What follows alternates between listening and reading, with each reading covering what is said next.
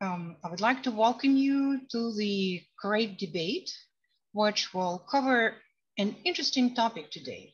So we'll speak about the role of scientific information in emerging environmental crises. The reason we wanted to look at this topic is that we notice that every day we have to take quite a lot of decisions which are related to our well-being, which are related to our life, which are related to our property.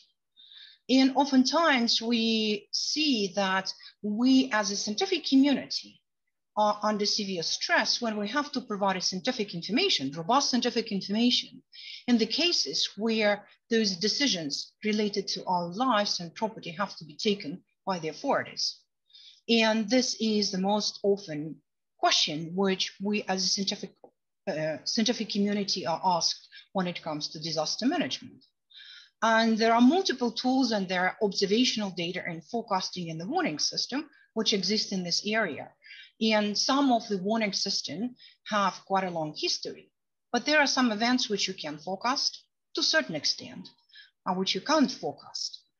And the situation becomes even more complicated when the forecasting and when the data to take decisions are not there. And we've been in this situation in the case of COVID pandemic, when the thing was new and we don't know how it works, but it doesn't apply only to pandemic. There are multiple areas of our life where we have to take decisions based on the uncertain or limited scientific information. There is some known knowns, there are some unknown, and there are some unknown unknowns, which we can't even estimate what it is. But we as a scientific community are asked to provide decision under very, very hard time constraints and under very difficult circumstances.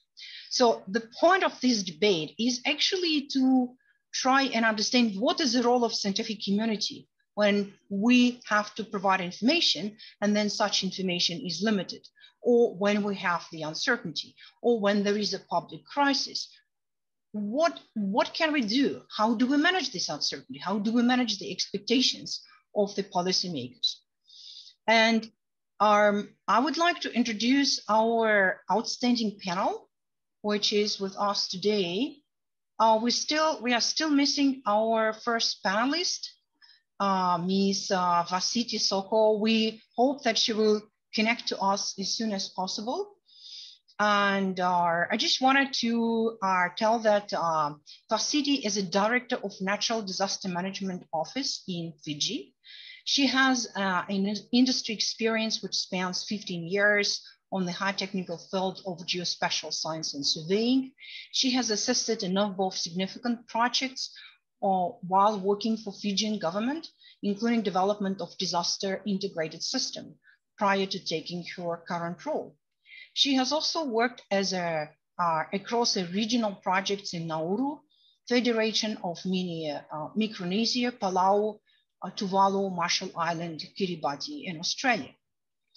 Vasati did her master in RMIT in Melbourne in Australia, and her research focuses on the impact of the Fiji new datum on which she updated and transformed the parameter for Fiji maritime boundaries. She is the first female director of Fiji's National Office for Disaster Management, and she's very familiar with the challenges of the work in the male-dominated profession like hers. And as a result, she has developed a keen interest to put those norms where the gender equality comes first into the norm in the office. She's passionate to change the stereotypes centered particularly around gender roles in the wider Pacific community. And since taking her role as a director, she made some significant achievements with the partial relocation of some communities due to sea level rise and establishment of Fiji Community Disaster Management Training Manual. And Fiji became first country in the world to validate Target E of the CENDAP framework. She reviewed the National Disaster Management Act and impacted the renovation of the Disaster Management Office. She is a chair or co-chair of the Pacific Technical Working Group on Human Mobility. She's a deputy chair of Asia Pacific Technical Working Group on disaster-related statistics, and she is a co-chair of the Pacific Response to Disaster Displacement Advisory Board. And she champions the causes of inclusivity and a first female director of this office. I hope that she manages to connect to us. Oh, she is here. Hello, Vasily. I just introduced you. It's very nice to see you with us. Thank you. Thank you very much for joining. So then I would introduce our next panelist. So our next panelist is Dr. Matthew Hort from Met Office UK. Dr. Hort is the head of Atmospheric Dispersion and Inequality Research Group at Met Office UK. And in his role, he led and coordinated Met Office research into the emissions, transport, and fate of hazardous gas and aerosol contaminants, with a focus on linking atmospheric science to emergency responses, societal, industrial, and environmental impacts. Dr. Hort has worked at the Met Office for 22 years, during which time he has conducted and led the team in research on atmospheric dispersion and composition modeling, ranging from animal disease, virus, and vector-based spread such as foot and moth and bluetongue, to air quality and volcanic eruptions.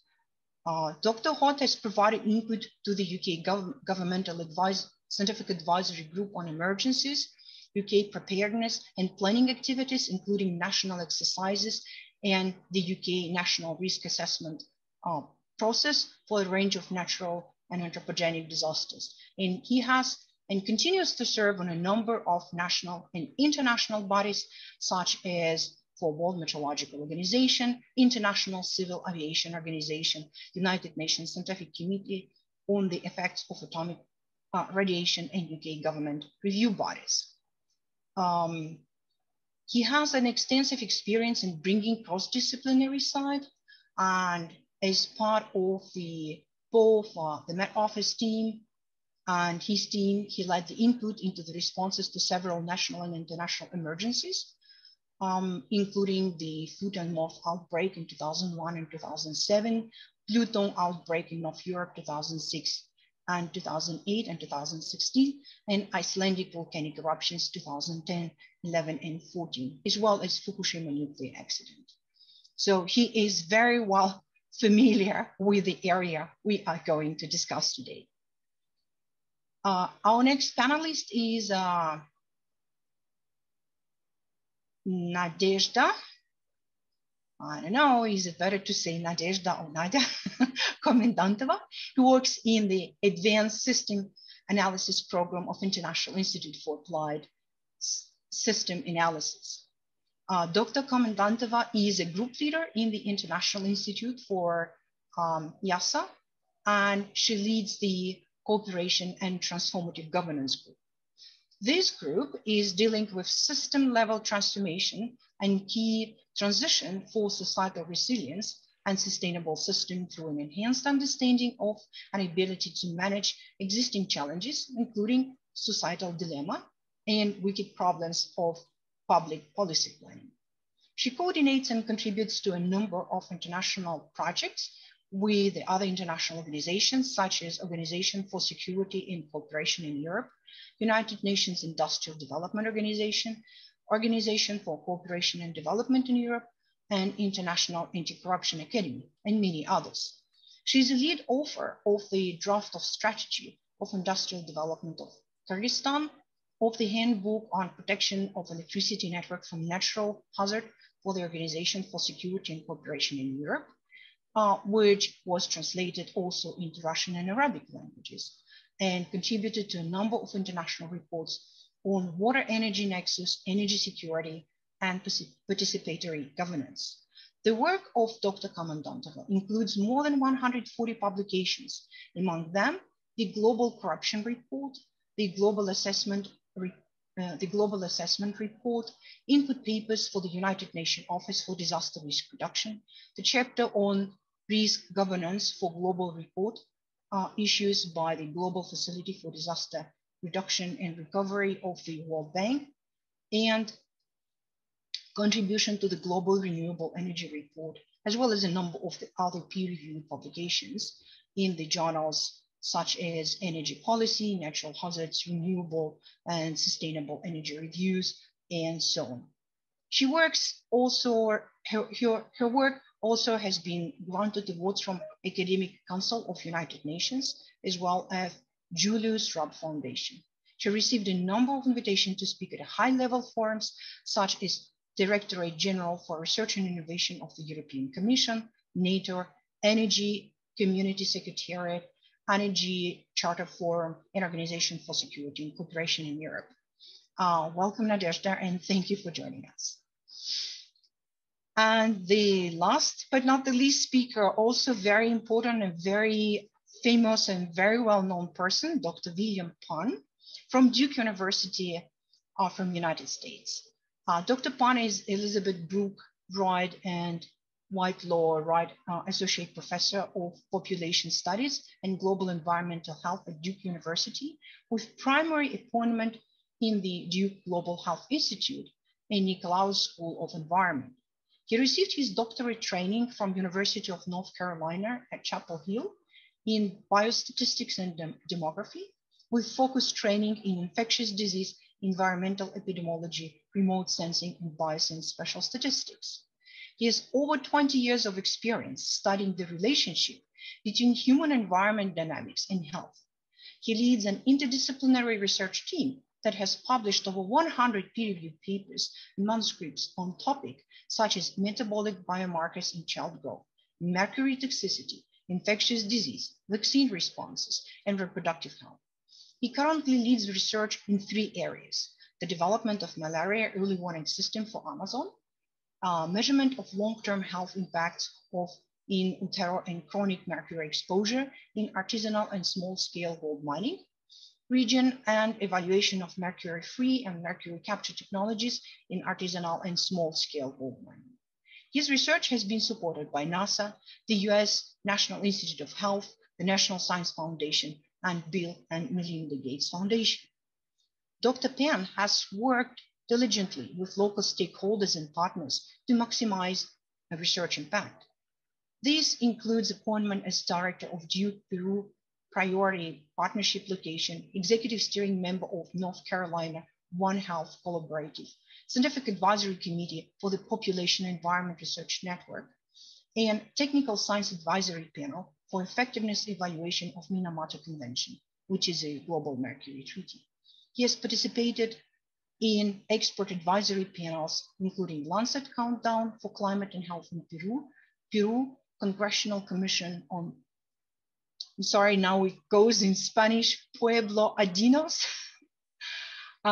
which worked on the heavy metals as well, and UNEP Population and Climate Change. He has been recognized for his contribution to global health with James E. Prizel Distinguished Alumni and National Institute of Health Fogarty International Center Directors Awards. Thank you, Dr. Pan, for joining us. And with this outstanding panel, I would like to jump in right into our discussion. And I would address the first question to Ms. Sokol. And this question is, it looks quite simple. You work in the areas of natural disaster and you work basically with hydrometeorological disaster.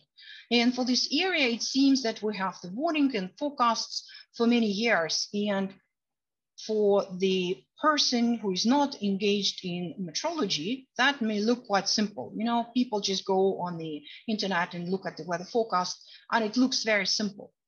So my question is that there is a large degree of confidence that we know what happens in meteorology. And you as a person working for the disaster management, you as probably better than anybody else knows what is the uncertainty which comes with those forecasts. Is it always easy to take a decision based on the forecast. And when you have the issues and you have a stress on taking the decisions, how do you overcome that? Thank you, Ms. Soko. The floor is yours. So please tell us, share your experience. Thank you very much, and Bulavanaka, everybody from Fiji. With regards to impact-based forecasting, the Fiji NDMO works very closely with the Fiji Met Office with regards to areas that have been affected. We have a standard operating procedure in place with the Fiji Met Office in regards to cyclone when it's about to approach. So we have a 72 hours of impact, 48 hours to impact, 24 hours to impact, and 12 hours to impact. The processes to follow and the actions to do are documented. However, given the situation, if I must say, it changes. And when we are issued warnings and when the NDMO usually waits for the track map to be released by the Met Office. I understand that there are few other international organizations that also release track map, but due to the responsible agency and the accountability, we have to use the Fiji Met Office track map. So as of when the track map is released, the NDMO adopts the track map and use the track map to assist decision makers with regards to one, populations that are highly likely to be affected, government assets that are within the path of the incoming storm, in addition to transportations that are highly likely going to be affected. We also advise government as to when to shut down, flights, or if there's maritime travelers, when to stop boats from traveling. So all these critical decisions from government are done using the track map that is released by the Fiji Met Office. The uncertainty lies when the exact area of or the landfall continues to change. A classic example was the Tisiasa, a Cat 5 storm cyclone that we experienced this year. As of when the cyclone was making its way to Fiji from Vanuatu, I think we had about 3 areas of landfall, and then the last one being at least within the boundary of 8 hours to impact. And so it continues to change the planning behind this track map. So the uncertainty lies within that area. Now, one of the ways that we've tried to improve this uncertainty in working with Fiji Met Office is to have what we call a buffer. Again, trying to minimize uncertainty. We're still trying to analyze whether wind speed is something that we need to factor in. However, because of the landmass that we have here in Fiji, we've opted to use a buffer. So within the buffer from the eye of the cyclone, we have a 50-kilometer buffer from the eye of the cyclone, which we classify them as red zone. And then the 100-kilometer becoming our amber, and then the anything above that becoming green or likely to be affected. So using that buffer allows us to consider the uncertainty behind the cyclone track map once it's been issued. And given the time to prepare is also limited to that, it allows us enough time to reach out to the community and also activate our evacuation centers by having that boundary of 50 kilometers from the eye of the cyclone, just to allow some uncertainty with regards to the cyclone track map. So becoming very critical, having SOPs in place, having advanced technology. We're fortunate here in Fiji, some of the, or if not most of the data that we have are in spatial format, which allows us at the NDMO to analyze data as of when we receive the track map, to which we are able to advise our government or the leaders about the likely populations that are going to be affected and those that will be affected. So the likely versus the actuals. So this is the role of the NDMO when it comes to impact-based forecasting. We're exploring options where we want to use wind speed. We're looking at other options, but otherwise, as practice for disaster management in Fiji, this is currently what we are using. Thank you very much. And yeah, it's quite interesting that you speak about the buffer and that you try to minimize the uncertainty by introducing something which would minimize the damage. And if we look at my next question, which I wanted to ask to Dr. Hort, that in the case of meteorology, we've seen that you can use the buffers and you can have at least some uncertainty around the forecasting. I know that you've been working with the areas of volcanic eruptions. And when you have a volcanic eruptions, it's extremely critical if you need to land the aircraft so they can still fly. And the volcanic eruptions are probably slightly more uncertain than the meteorological phenomena. So could you please share your experience on how the uncertainty is treated in the cases of volcanic ash spread? And how do you make decisions, or how do you advise on the decisions if it is safe to fly it or not? We've seen the episodes of Eyjafjallajökull where the whole Europe was standing still, nothing was flying, and then we heard that probably it was not so bad. Matt, please. Certainly, thank you, Oksana. Good morning, good afternoon, good evening, everyone. It's a pleasure to be here. So yeah, I'm going to talk about volcanic ash and specifically about aviation hazards. Obviously, there are lots of other hazards associated with volcanic eruptions, but I will focus on that. And to pick up on what Oksana has just said, the reason, in a way, that these are more uncertain than, say, just meteorology is because these types of problems inherit the uncertainty from the meteorology. That is a factor, and then any other process or any other part of it adds to that. So that's why we get this sort of compounding effect of uncertainties and complexity. But next slide, please.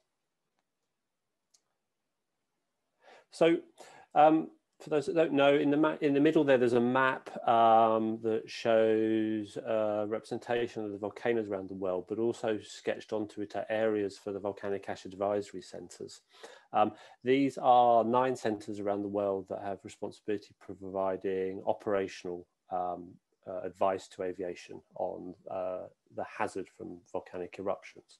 Now, this is 24/7, 365 days a year. And in fact, the volcanic ash advisory centres are tasked with issuing an alert within 20 minutes of them being notified of an eruption or them detecting an eruption, and then producing an entire model prediction within an hour. So this is very fast, and the chain and flow of information, it needs to be quick as well. So this is a very simplified representation of that. We have state volcano observatories responsible for monitoring volcanoes in their countries, and they have a duty to inform the VACs and cascade the information about the occurrence of the eruption. This may seem relatively straightforward. Volcanic eruption can be a fairly big event, but volcanoes can be in very remote locations, hard to monitor, and more importantly, hard to monitor quantitatively, which we'll come to in a bit. It's one thing to say, yes, an eruption's occurring, but if we want to provide a sensible warning, we also need to know the scale of that, the characteristics of that. So that information flows to the volcanic ash advisory centres, which are based in national meteorological organisations around the world. And there, that information is combined with other information and models to provide guidance products on the presence of ash, which I'll also talk about more in a minute. Now, that information further then flows on to national meteorological offices in each country for onward dissemination to aviation operators, regulators, air traffic controls, and government bodies. What is different here to the talk we just heard is that this service is really focused on providing information to, if you like, professional bodies and organisations. This isn't about providing information to the public. Having said that, the information is available to the public and is published openly. But the fact that it is aimed at, if you like, these other organizations does mean that the information is constructed in very specific ways. That's file formats, to get technical, but also the language used, the way things are represented, is all tailored to the requirements of the industry. And so for others looking at it, it can potentially be confusing, seem to be missing information, seem to contain information that doesn't seem so relevant, and use language that isn't perhaps immediately transparent to everyone, which is, I think, an important aspect of some of these communications around hazards. Is you need to be aware of who it's aimed at and whether or not that can cause challenges in the wider area.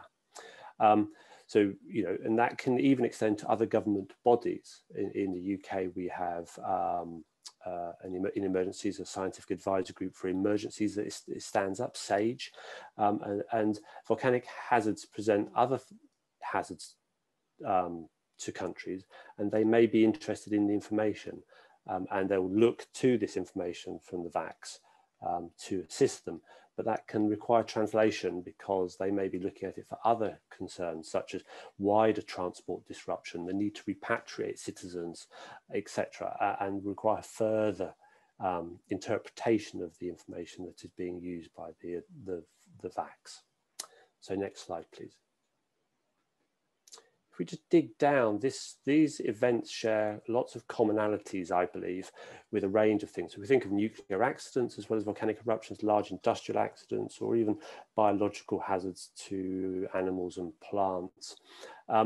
We have a series of components that represent, and as I mentioned, weather is one component of this, which is where we get some of our uncertainty. We also have what we call emissions, so that's what's being emitted into the atmosphere, be that volcanic ash, volcanic gases, or other materials from other events.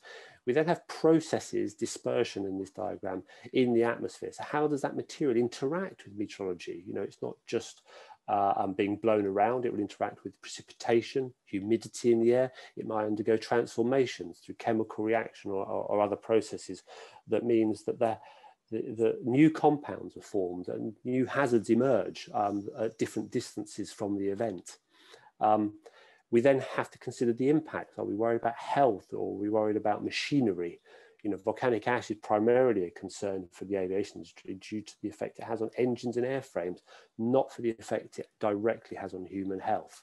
And so we need to be aware of that, think about that, if we're to understand what sort of hazard this presents to our society.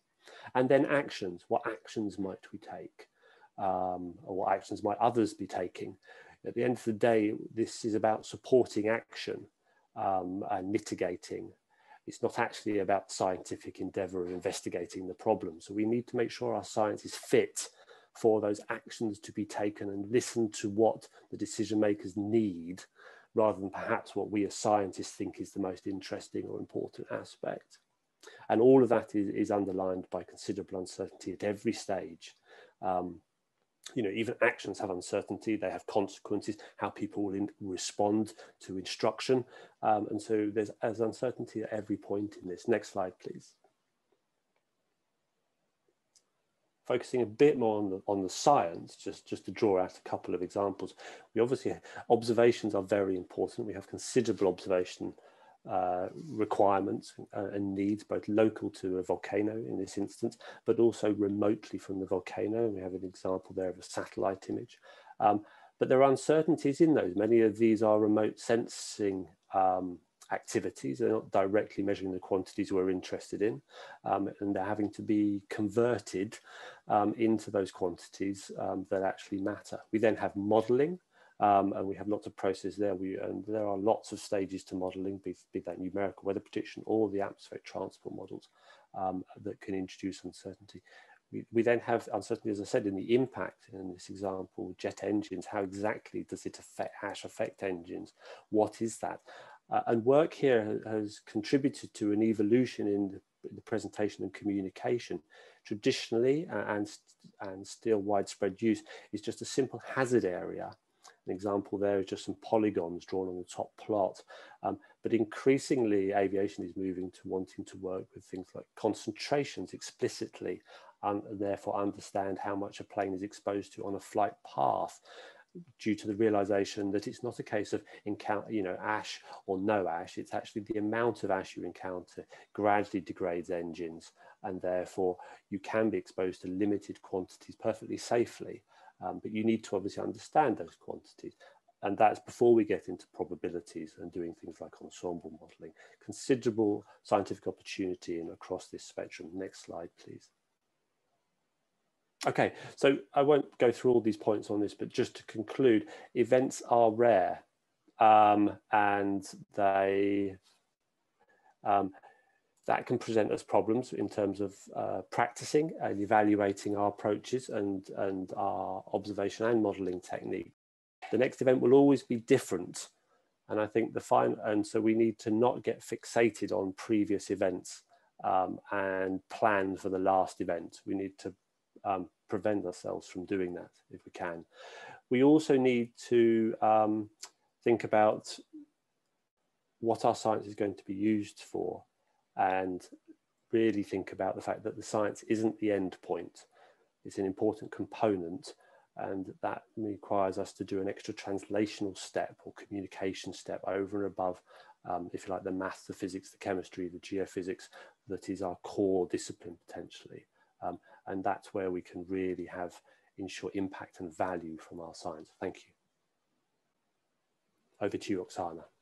Thank you, Matt. That was really great. And you highlighted several areas of uncertainty. And you see, we heard from Vasadi that you can do 50 kilometers buffer. In your case, it's probably difficult to do 50 kilometers buffer because there are many more impacts. We will come to the discussion. I wanted to move forward to our next panelist, Dr. Pian. And I will ask him the following question. So, as you noticed, we organized a debate in the level of the increasing uncertainty. So we start from something where we can take the buffer 50 kilometers, then we go to something where actually it comes to can we fly or can't we fly? And I will ask you a very interesting question. You've been at the front as a front runner in the analysis of the connection between the COVID and meteorology and climate. And in the beginning of the pandemic, our people were discussing that probably if it gets warmer, the virus will not spread. And then there was some, let's say, non-peer-reviewed publications, but like the first calculations and simple correlations, which demonstrated that probably it could, but just it was because spring, it was getting warmer, and then it actually gets completely opposite route.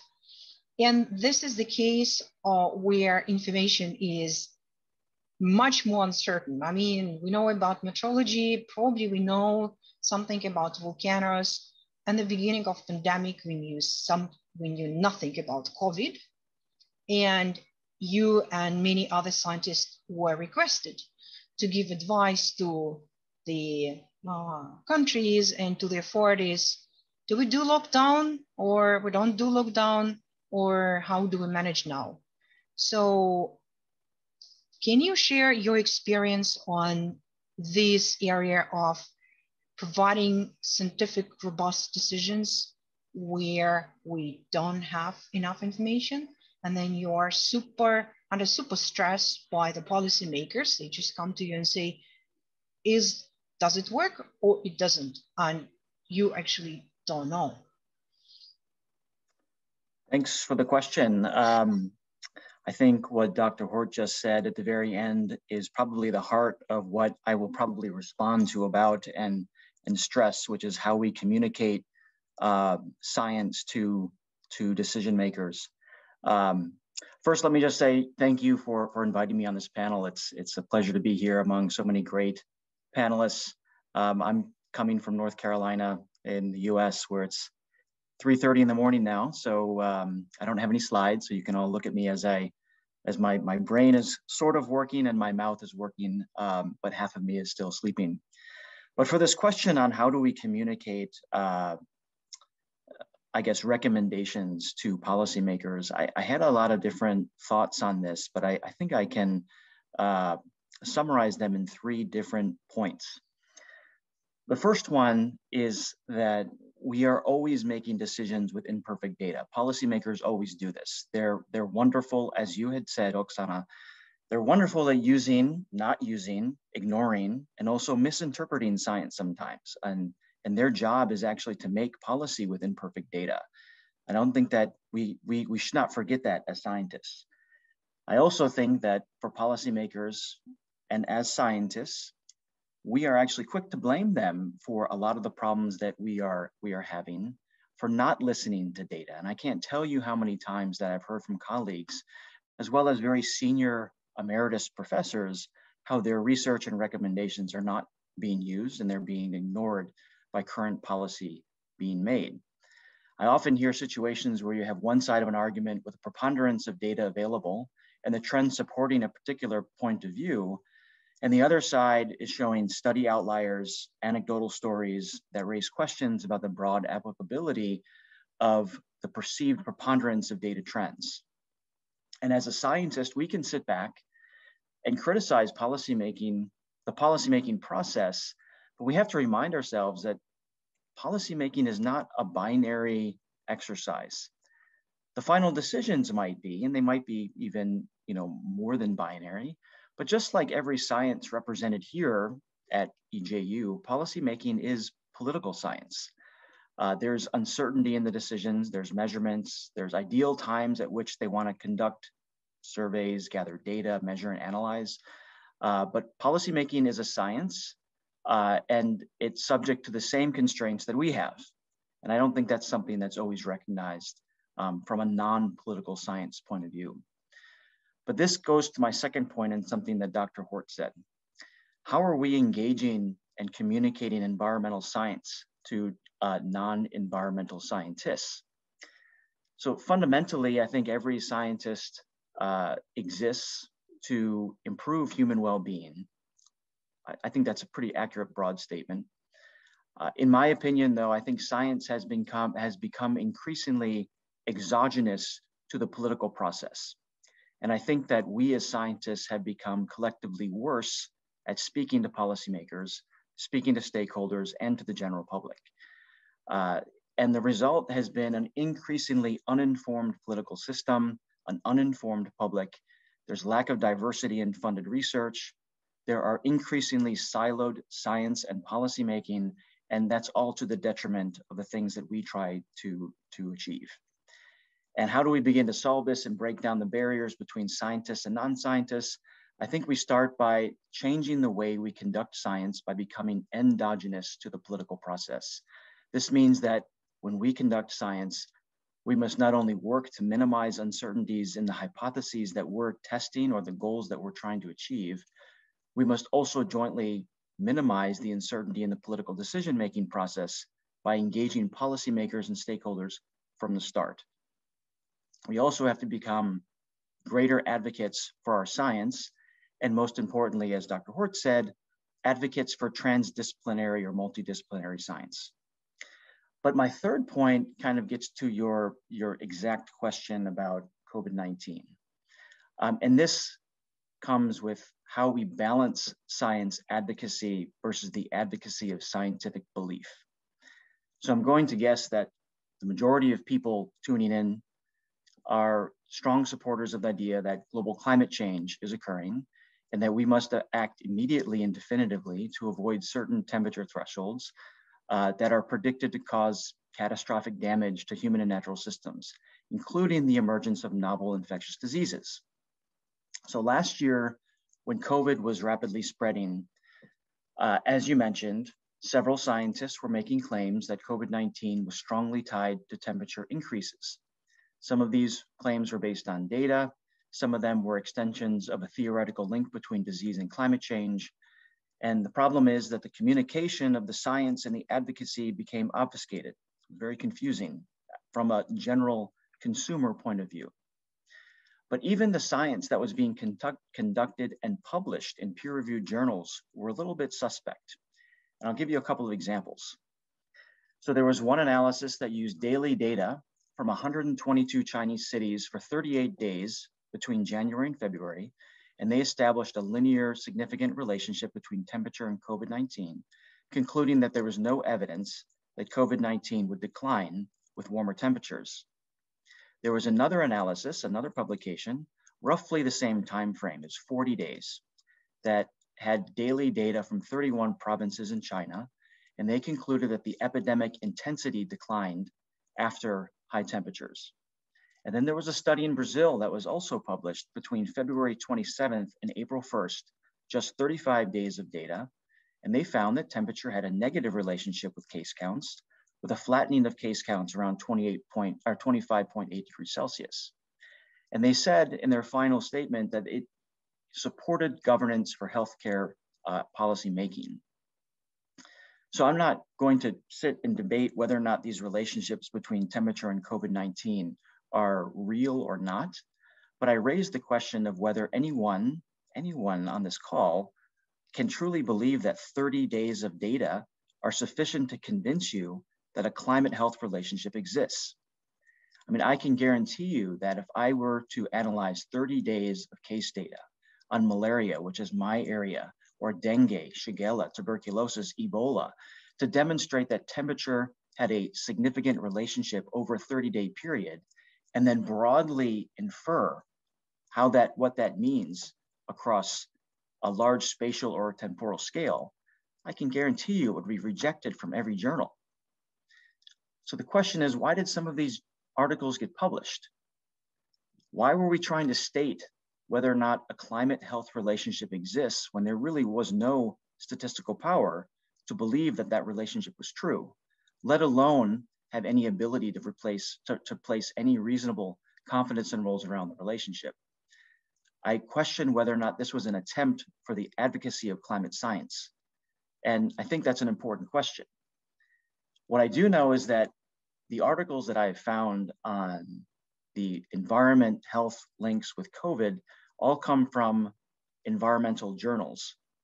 In the examples that I gave you, if you look at the co-authors or the authors of the study, they come from a business school, school of management, computational modeling, physics, which is great that you have an interdisciplinary perspective. There was only one article that I found that was published with anyone with a public health background. Now, I'm not saying that a physicist or computational modeler can't understand or communicate epidemiological findings. Doesn't mean that their analysis is wrong. But what I'm saying is that if you have an interdisciplinary problem, you should have an interdisciplinary team addressing it. Now, whether or not you believe or disagree with me and you believe that the study conclusions are valid, I think it's undeniable. I think everyone on the call would believe that the communication with policymakers was quite poor. In my own country, which is probably the worst example of a politician communicating poorly, but in my own country, we had politicians stating that in the Northern Hemisphere, COVID-19 was going to disappear in the summertime because of warm weather. They were ignoring a lot of confounding factors like human behavior, the host immune system, the environment itself, all of which influence the different transmission risks between the winter and the summer. So I think that this combined problem of publishing poorly designed studies and then having politicians communicating findings in sometimes contrasting ways, followed by the major resurgence of COVID during the summertime, has led to a lot of skepticism in public health and climate science. And it's really threatened our ability to communicate things in an independent scientific perspective. I have another personal example that I can share with you if someone's curious about mercury and gold mining. I'm not going to go through all the details, but I will just tell you that in my work in Peru, USAID about 10 years ago had issued a report stating that 80% of people were exposed to a threshold of mercury that was considered unhealthy. And my point to them was that the studies that the one study that they had used was actually had a design flaw in it, but they still wanted to use their report to generate political support around gold mining and mercury.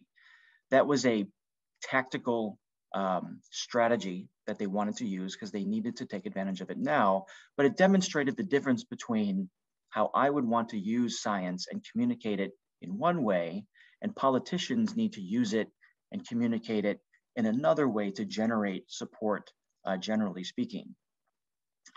But there can be consequences to this. As I said before, there's mistrust in science now that is kind of growing in a way that's most likely unhealthy and threatening for most people that are on the call. But there are still situations that we have to communicate information without having actual data to support those recommendations. I would say in COVID-19, we didn't have a need to immediately communicate a relationship between climate and health. The most critical thing with COVID was to reduce human life lost. So in other words, we probably needed more information about how non-pharmaceutical interventions were actually slowing transmission. There were theoretical SIR models, which if you know what an SIR model is, and those were helpful. There was data from the pandemic flu in the early 1900s that we could lean on, but there were no real empirical studies that were generated, except I think there was one in Hong Kong and one in Taiwan that provided a little bit of data to say that non-pharmaceutical interventions could work if they were implemented and followed in a certain way. But when we do think about communicating information with very limited data and very limited way of quantifying uncertainty, what I would say is, first of all, to do that, you need to have an interdisciplinary team. And I am a biostatistician, so I would recommend that you have at least one statistician on that interdisciplinary team. And I say that basically because when we have limited data, you need to have the content experts present to provide a transdisciplinary perspective on finding a solution. But you need, in my opinion, a statistician to help each content expert think about the types of uncertainty that might exist in the recommendations that they're giving. It can be helpful. The second thing I would recommend is just being transparent with the assumptions and limitations. That's a very simple one. That's not too difficult in situations where you don't have a lot of data, but the assumptions and limitations are very important, and I think it actually goes and has a direct correlation with how we do something called a theory of change. But the last recommendation I would recommend, especially when we have information being given to policymakers with limited data, is to have an experienced science communicator or a team of communicators be your public face, be your public contact. There are examples in COVID where we have seen very good scientists do a very poor job of explaining science and a very poor job of saying things to the public. It's not to say that they're bad scientists. It's just to say that there are communicators that this is what they do. They are science communicators and they are experts in what they do. And we should make sure that we have an expert science communicator to explain things to a diverse public. So I hope these comments are useful. They're based on my own experiences and struggles with science communication and science policy relationships. And I'm happy to answer any questions and reflect on any other thoughts. Thank you very much. And your presentation actually provoked already some questions and are in the question and answer box. And I would encourage all the participants actually to go and put their questions in the question and answer box and start voting for those questions. So you can put the thumb up if you like the questions, so that we will take those questions first. But before we move to the question, we have one more panelist who will bring to the story which William told us are even more complicated, because yeah, we may have an uncertainty, we may be the poor communicators, we want to run fast. But what happens is that in those situations which are super critical, we get another phenomenon, which is the spread of misinformation. And that information which is not spread by our people who are not sure or they don't know, are they intentionally spread the misinformation, which actually confuses the policymaking and probably are, as Dr. Pien rightly said, discredit science, are making a damage to us as a scientific community. We have Nadezhda with us, who is an expert in this information. And I would like Nadezhda to actually tell us a little bit more about how we as a scientific community can distinguish between the real information and misinformation. And what are the implications of this misinformation or wrong information and the decision making, and how we as a scientific community can protect ourselves when it is already very difficult to communicate science and be very transparent with policymaking when you have those cases of misinterpretation and the incorrect information and misinformation, which is spread in particular through social media. Nadezhda, please. Thank you very much for your kind invitation, and good morning to everybody and nice greetings from Austria. I am speaking here also on behalf of my co-authors, who come mainly from the University of Stockholm and also from Hellenistic University in Greece. And the results of this presentation will reflect the results generated in frame of the Horizon 2020 project supported by the European Commission, which is called Co-Inform. I would like to start with the background on the misinformation and why it's so damaging now in communication today. And please, the next slide. Yes, misinformation is not a new phenomena. It's existed already for a long time. We have already evidence from the ancient Greece, for example, when misinformation was placed in societies. And here I would like to say also that there is a misinformation and there is a disinformation. So the difference is in intention, how intentionally with such kind of information, disinforming news being spread. But nowadays it's becoming especially influential because of technologies. Technologies make the spread of misinformation almost universal.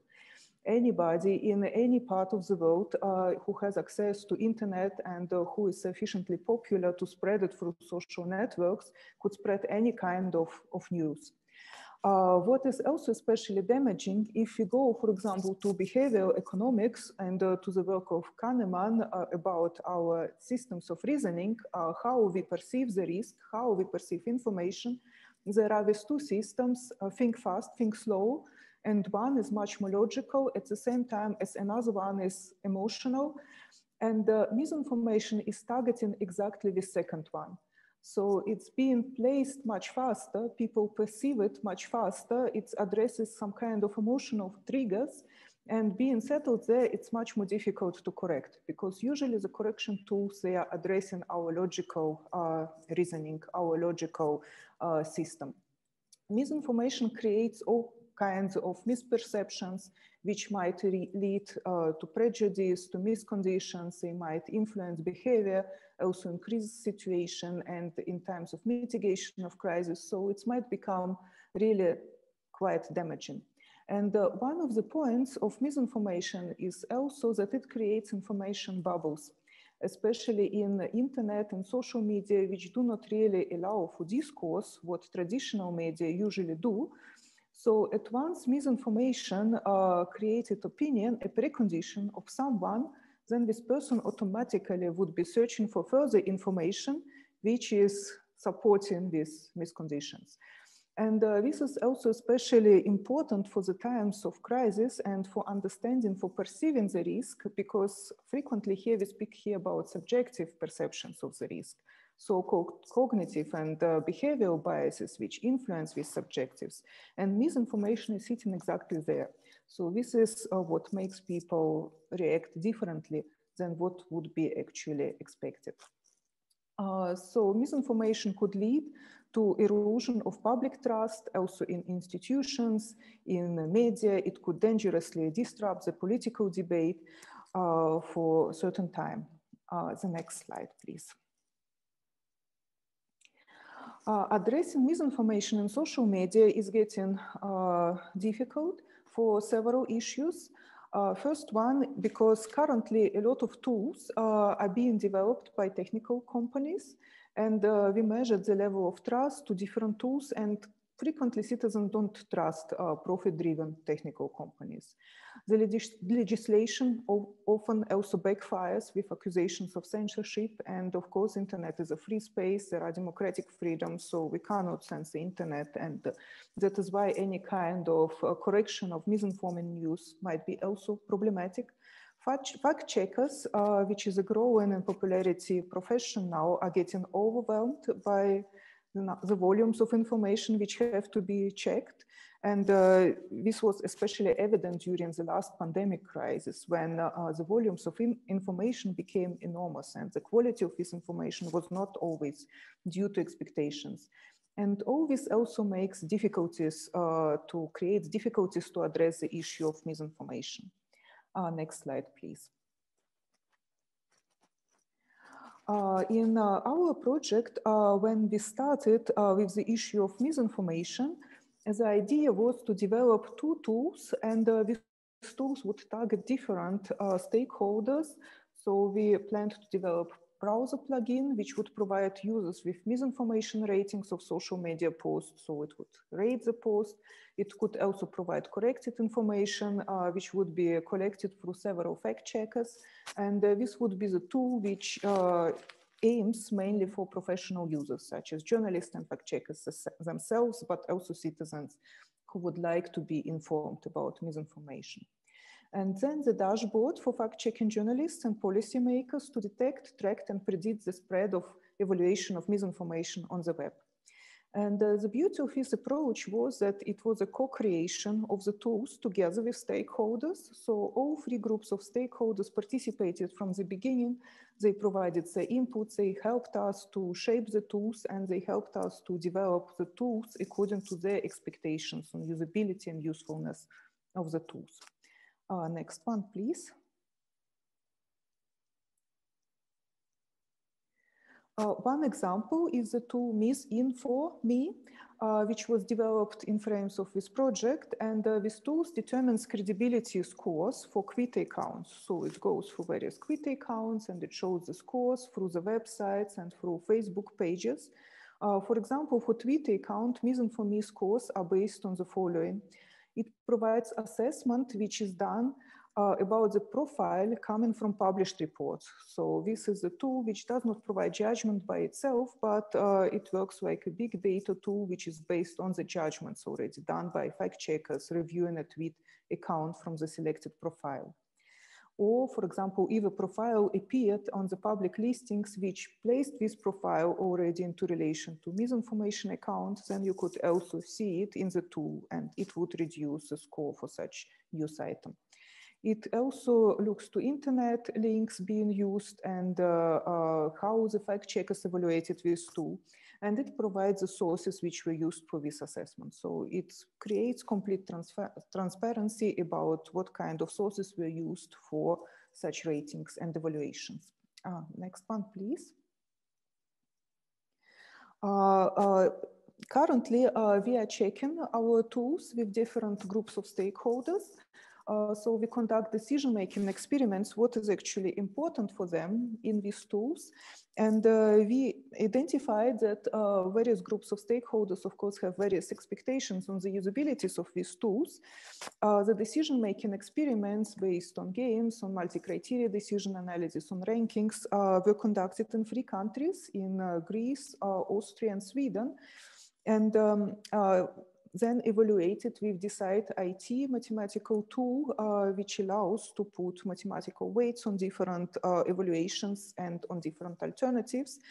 And what was quite surprising for us, it's a dominance of so-called passive attitude across all these observed countries towards the tools on misinformation. So people would like to be informed. They would like to know who put misinforming news, why, when, how it was spread. But everything what is connected with more active position was actually ranked quite low in terms of preferences.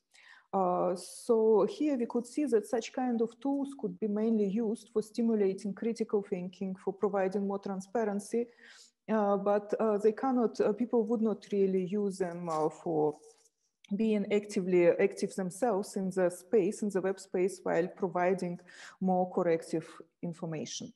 Next slide, please. Yes, and with this, I would like to thank you for your attention. I would welcome your comments, your suggestions, and I also would like to highlight here that our aim was to create the tool which stimulates critical thinking. So which would break this instant interaction between our perceptions, so our emotional perception, which forms to subjective risk, which might be formed based on the misinformed news, and create maybe through this tool, just like highlighting to stakeholder, to citizen who is using it. Hey, please think twice. Maybe there is something wrong with this news. Please look for another time, for another source. So this was the main aim of our tool, and this is how I think there would be possible to maybe not really to fight misinformation online, but to provide citizens with the tool being better informed about contested issues. Thank you very much for your attention. Thank you, Nadezhda. And I would immediately comment, if the citizens wanted to check the information, that's another question, if they're really interested. And it's, as you mentioned, this think fast, think slow. We are always trapped in the confirmation bias, and we just buy in whatever feels comfortable to us. So I will just jump directly into the questions, because we already have 10 questions, and I wanted to go through these questions before we get to the conclusion of the session, because questions are very interesting. I will just read the questions, and then you can reflect on those, whoever from the panel wants or to answer the question, and then we take the next one. So the first question goes to all panelists.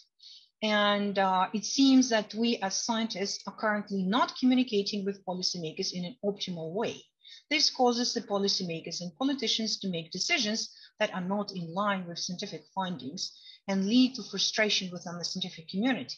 How do you think we could improve the link between science and policymaking? Should we think about adding very short policy relevant summaries to scientific articles if applicable? Are there other short-term solutions that we could consider and implement? Who wanna reflect first? I can see William is smiling, so probably you can start. And I would invite other panelists to provide a short comments on this question as well. Thanks for that question. I really like that question. I'll tell you a quick story. I attended a workshop at the World Academy of Sciences in Trieste a couple of years ago. It was a train the trainers workshop on science diplomacy. If you know what science diplomacy is, it essentially is improving communication between scientists and policymakers. The workshop involved both scientists who were chemists, atmospheric scientists, health workers, as well as diplomats and policymakers from all over the world. And the first thing that I learned when people were talking about how to improve science communication was the fact that several people who were policymakers told me that when they meet with scientists, they have a lot of anxiety in talking to scientists. And I thought that was interesting, because when I talk to policymakers, I always am trying to think about how do I have a message that's very clear to them. And so I get anxious about speaking to the policymaker. And so the realization that policymakers have probably an equal amount of anxiety, maybe even more than what a scientist would have when the scientist and the policymaker get together to discuss something, was a realization that we need to do a better job of just simple engagement. I don't think any policymakers, actually I know no policymaker reads peer-reviewed journals unless they actually came from a scientific discipline and then became a policymaker later. But you know, there are a lot of ways that we can improve science communication and improvement with talking to policymakers. I think this idea of science diplomacy and training in science diplomacy is one important step. And that is fundamental to making sure that science is communicated properly and making sure that policymakers are understanding what we are trying to do. The other thing I would just say, which I mentioned in my comments, is that if you can engage policymakers from the start so that some of your research questions are actually motivated by policy questions, I think that's a great way of getting policymakers involved. That's what we do for a lot of our mercury and gold mining research. Just to give you an example, we are talking with the US Department of State, the Ministry of Environment in Peru, and the Ministry of Environment in Colombia, and we have workshops dedicated specifically to generating questions that policymakers have, and whether or not those are things that are already informed by science, or whether those are things that we need to generate information on. And I think that that engagement is very helpful for the policymaker. As an academic, I can tell you it's not a rewarding exercise in terms of writing publications and generating peer-reviewed data, but it does have a purpose for making sure that science is communicated properly. So I'll stop there. Thank you. Are other panelists wanted to comment on this? Or I think Vasity, you are probably scientist who is a policymaker at the same time. What do you think about that? Do you find it difficult to communicate science in Fiji? Thank you. I guess it's a case-by-case basis. For us in Fiji, being a developing country and being part of government, the lack of research and science that's championed by government in itself. And so therefore coming in wearing my scientist hat into the role and, you know, advising government about scientific proof methodology that we need to adopt, it's giving them a whole different perspective about, you know, decision making. Impact-based forecasting has been used around the world for years. When I went into the role, I introduced the 50-kilometer buffer zone just to ensure that we narrow down our response effort to be more focused and to be more targeted. So the information, the projects, you know, there's a lot of research has been done across the Pacific. It now comes down to government taking ownership of those projects and championing it. And this is something that we're currently doing at the NDMO. It's not only attending to response, but also we are now working on actually writing papers to further enhance the knowledge and the skills that we have here within our own government. One of which I'd mentioned earlier, we're currently developing impact-based forecasting paper using traditional knowledge versus science. There's a lot of traditional knowledge here in Fiji about forecasting a major tropical cyclone when it's about to make, when it's developing. TCASA, before it happened, or even before it hit Fiji, there were already signs that was, the elders within Fiji were already sharing that there's going to be a major cyclone that's going to make an impact. And, a couple of weeks later, that did make an impact. So these critical information is something that we want to document. Further to that, government is now looking for Fiji.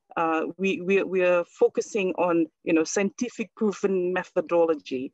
And this is something that the NDMO is now working towards very closely with the Met Office, with our seismology unit to ensure that when we advise our leaders, it is based out of science.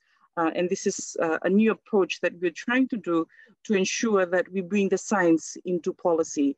And in doing that, we're able to change our policy to forecast the impacts of any disaster. And also it's assisting us with our response effort.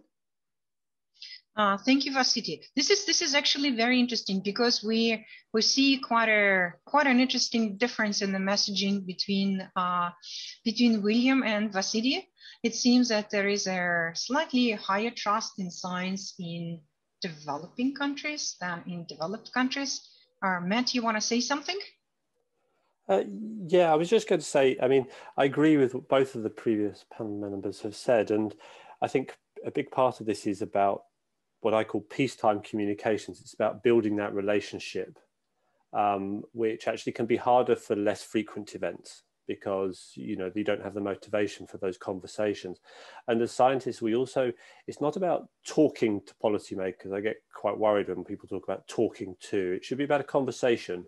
It's a two-way process. We need to listen to them and then adjust what we're doing in line with that, because some of it's not always about communicating badly, and we need to improve our communication. At the end of the day, decision-making process isn't just about the science. We often get hung up that the science says they should do this and they didn't do that. But there can be other reasons why they didn't do it, not just misunderstanding. There can be economic things. There can be social, societal reasons for not doing it. There can be other consequences. Evacuating a town, you will kill somebody through the process of evacuation. You will injure people through the process of evacuation. So you need to balance that against the danger posed by what the hazard is. And it's not always just a cut and dry question. So we do need to sort of separate, I think, between the aspects that arise due to poor communications and lack of understanding and therefore poor decisions, and decisions that arise due to a balancing between good information that just happens to come down on the side that as scientists we think is perhaps the wrong side. Thank you. Just along the lines which you said, mentioning economic issues, I will just read a comment which is not on the top of our list, but it's number 3, which actually echoes to what you say. And the question is put by an anonymous attendee saying that in Germany we have a completely different problem. Interdisciplinary scientists had direct contact to high-ranked politicians, explaining them the secured fact and limitations, making forecasts for different scenarios. They were ignored because of economic reasons, and the forecasts, raising number of infections, came true. The political pattern was and is listen, ignore, fail, repeat. So I think it echoes quite well. So there are multiple other factors that can actually play a significant role. So I will take one more question, which is on the top of the list, and which says it is addressed to all the panelists. And I think that's the last question we will probably able to answer. Would you say that being an activist as a scientist in order to reach out to policymakers makes you more or less credible? When I align my research with my behavior, I feel that I must do more than publish in order to communicate with policymakers and the general public. Who want to take this one?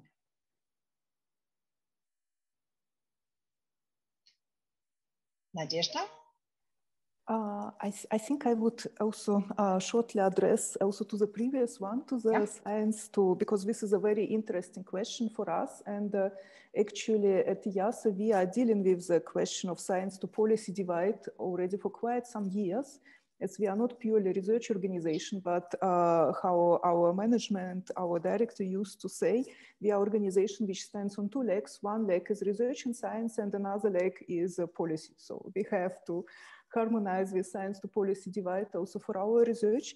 And so I would like to say that communicating with policymakers, we have a communication department which helps us with policy briefs. And it shows to be sometimes very intensive interaction, because we as scientists used to use special words, and these people are helping us how such message could be shaped in a way that it would be perceived accordingly, so that it would be usable for policymakers. We also have some science diplomacy officers who help with dissemination of knowledge. I also would like to mention here different votes that, of course, scientists, so they exist in the vote of peer-reviewed papers, but as it was said also before, policymaker would seldomly read it, peer-reviewed paper, and besides of this, the databases are frequently also don't, even though we try to publish open access, it's not always available to everybody, but one of the efficient ways is to speak at policy forums. And there is a number of organizations which does a fantastic work in this respect. Like, for example, OSCE has several rounds where they bring scientists, they bring experts to talk to policymakers, to provide their input, to stimulate discussions. Also OSTD, also other organizations. So there are these policy events. But I also think that in scientific career, also providing policy impact should create also some value, because currently we are evaluated by peer-reviewed papers, by impact, by citations, but policy impact is not yet so much in common. And while addressing the issue of activism and advocacy, I think, of course, it's important to work also with various stakeholders and involve their perceptions and opinions in the research. But for us as a scientist, so I think it's important to stay also neutral, especially in the social science. Of course, we all have positions and we look through certain lenses on societal events, but still trying to keep maybe this more neutral position despite any fact which we see, and be honest and transparent about assumptions. I think this might be a way to go. Thank you very much. Anybody else wanted to reflect on how does it compare being activist and being scientist? Does it discredit our science if we become activists? Any fast reflections on that before we go to voting? Yes, I'll just have a quick comment on that. I guess for us here, from experiences, as alluded in the discussion, the difficulty of having to interpret science language, if I must say. So previously practice, a lot of our researches have been done in a very technical way that as respondents to disaster management, which we should really think in general context, because we are responding, and for us life-saving is paramount. Having a very technical paper really does not help a disaster manager who does not have the scientific head.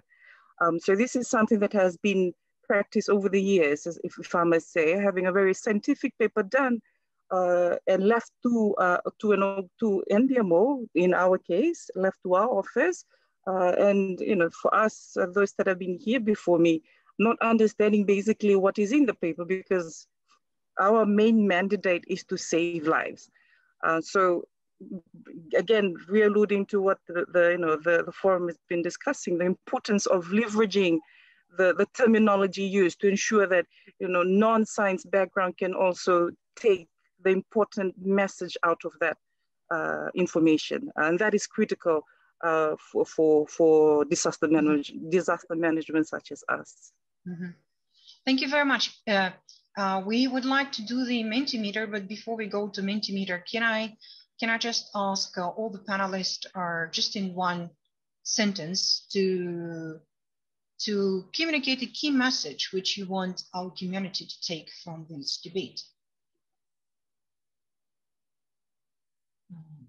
We will start from Matt, please. What is the key message? The key message. Thanks. I think it is that we shouldn't shy away from the uncertainty, even when we can't quantify it. We should acknowledge its existence in our communications and in the way we talk about the work. It may not always be possible to integrate it properly or to use it properly, and there are challenges with user acceptance of uncertainties, but to not include discussion of it is to undermine our science in the long term. Thank you. Thank you. William? I think that was a great message that Matthew just said. I would probably have my main message, just to add on to that one, is the use of science diplomacy for improving science communication. Thanks. Nadezhda? Yes, my key message is that sometimes such issues as misinformation tend to be ignored, but I would like to highlight again the importance of this issue and that we need tools to address it, because without them, the efforts on communication, they could disappear from the effects of misinformation, and technologies are now making it possible. But at the same time, we should also consider other ongoing processes, like, for example, we should not limit democratic rules or censor internet. So yeah, this is a little bit a contested policy issue, but I'm certain that solution could be found. And also to back up on the previous message, that science diplomacy is important in communication. Vasity, what is your key message? We already heard your message. We are to save lives. So give us best sides to save lives. I guess, I can't beat what the others have just mentioned. However, I would probably just say, we need to use science to strengthen community engagement, making that a priority in all phases of disaster response. Thank you. Thank you very much. Thank you, panelists. And now we will see if this is a key message which our community took from this discussion. Voila. So.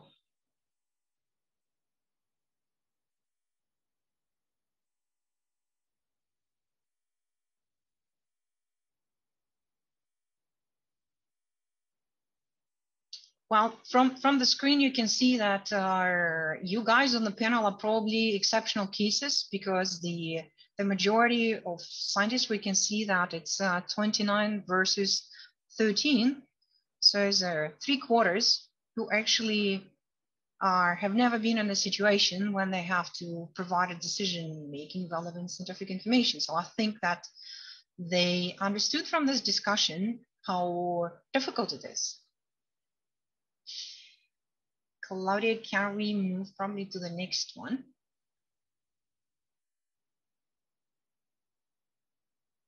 So how comfortable are you to communicate information that did not get through peer review? So which is the information that is preprints, or I don't know, some stuff on the internet.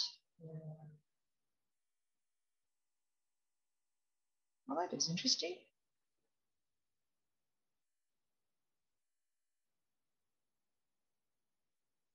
So we have some clients for Nadezhda who are very comfortable to communicate whenever they find an internet.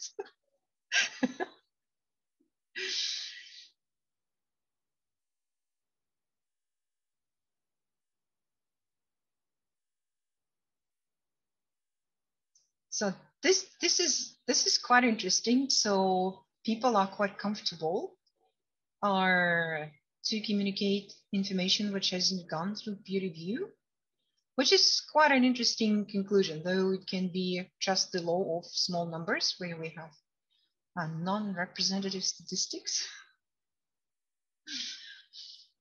But it seems that it's between rather uncomfortable and rather comfortable, and it's not really super extreme reactions. Can we move on to the next one? So do you think it is the obligation of the scientific community to provide information for critical decision making?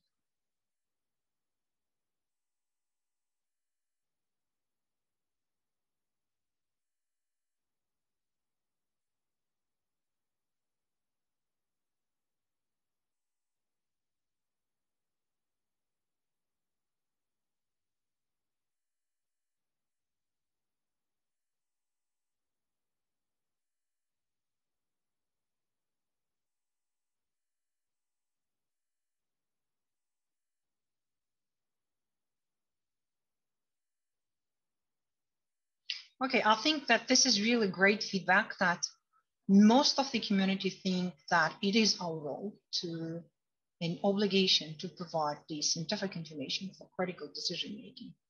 So this is really very great outcome. At least we just need to learn how to do it properly, probably. Let's move on to next question, please.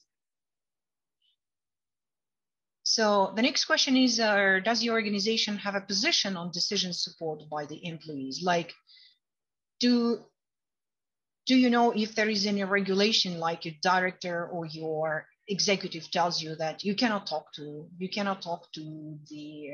our general public or to anyone, and you have a regulation which prevents you from communicating, or you have a policy where you are quite open and you can go and communicate the science to our critical decision making?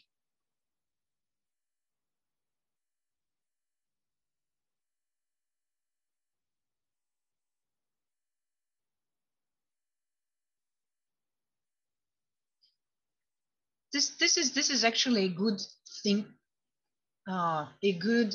thing for thought, because we can see that most of people actually don't know if such policy exists in the organization or not. So, and probably if you don't know, you're very uncomfortable communicating whatever you want to say. Excellent. So let's move on to next question. And I think this is our last, no? The one before the last one.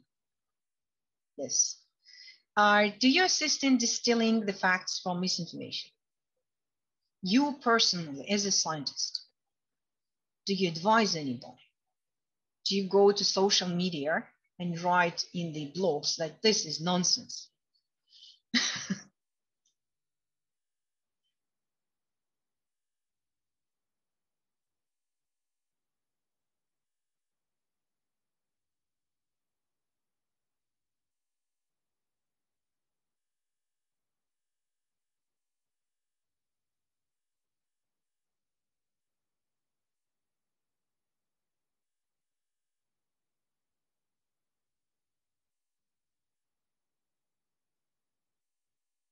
I think we can move on to the next question. We can see, yes, that quite a substantial percentage of the scientists actually do such function on the social media. And our last question is, what is a key message from this debate? What did you bring into your knowledge, into your life, into your understanding from this great debate?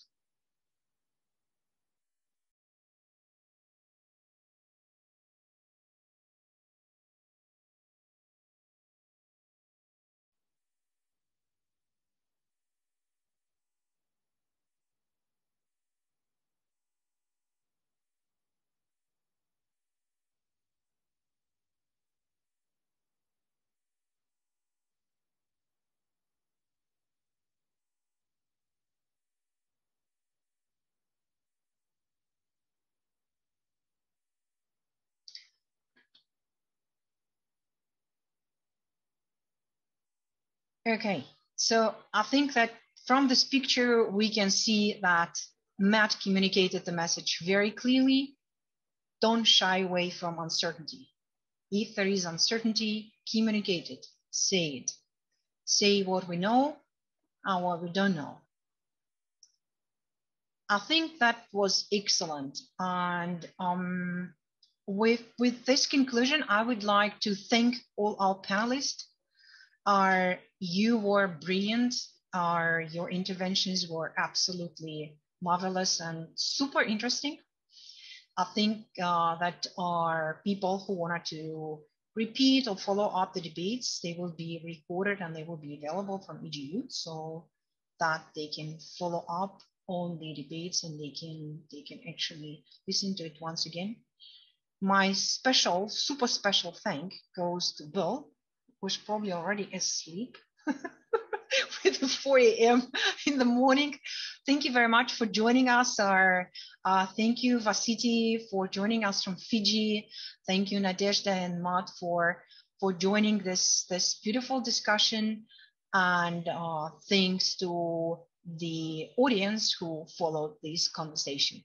Thank you very much and have a great day.